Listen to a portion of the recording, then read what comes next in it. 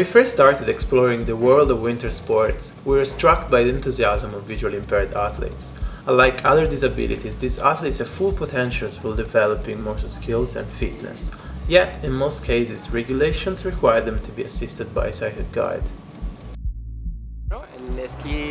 Skiing for visually impaired athletes is not a lot different to normal skiing. The only difference is that we have a guide. In my case, that's Miguel.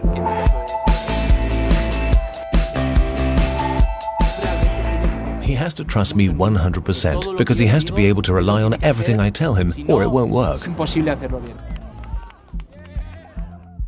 GLIMS aims at giving independence to Paralympic skiers and snowboarders by providing relative position awareness via multi-sensorial feedback.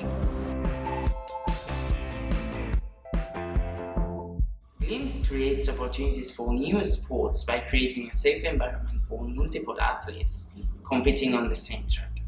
Our ambition is to enhance the experience for both athletes and the public.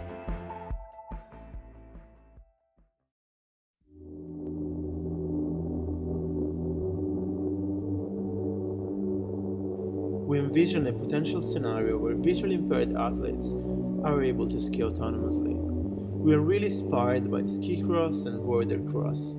These sports are one of the most extreme activities you can find in the games, and what is important is not just how fast you are, but also how well you can deal with the rest of the competitors. In order to make this possible, we detect the position of the competitors using infrared beacons, and we then measure the distance using ultrasounds.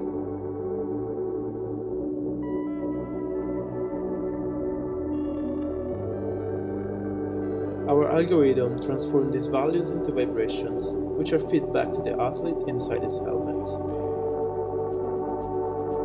Parallel to this process, we continuously compare the position of the athlete with the next checkpoint on the piste.